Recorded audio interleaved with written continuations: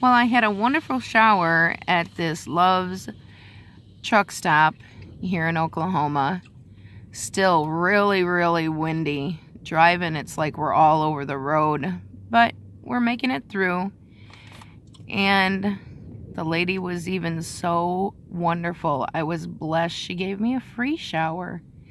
I was like, thank you. Yes.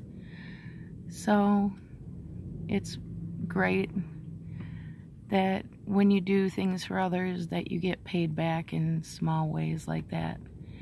And it was clean in there. I completely forgot to bring the camera. That was like the last thing on my mind. I wanted to remember everything, my socks and all that good stuff.